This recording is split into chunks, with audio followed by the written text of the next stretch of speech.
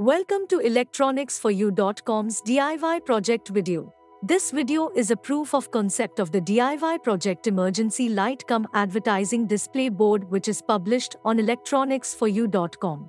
Let us take a look at how it works. You can develop this interesting project by following the simple steps provided in one of the blogs on electronicsforyou.com. Kindly find the link in the description of this video. This project serves as both an emergency light as well as an advertising display board.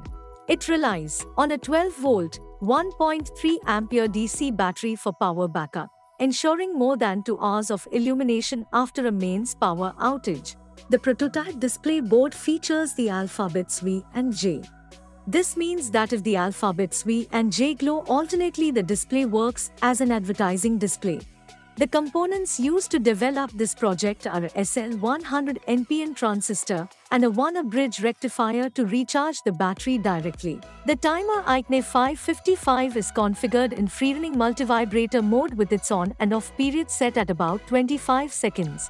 A LM78 12-volt voltage regulator IC to get fixed input voltage. A 12V SPDT relay for alternate turning on and off of the alphabets.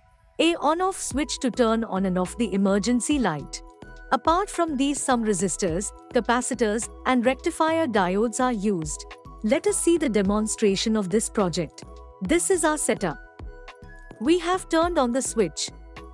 After a delay, you will find both the alphabets are turning on and off alternatively after a certain time interval. Interested in developing your own emergency light cum advertising display board?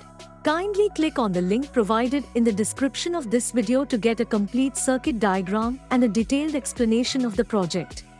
Do like, share and subscribe to our channel for more such DIY proof of concept videos. Thank you.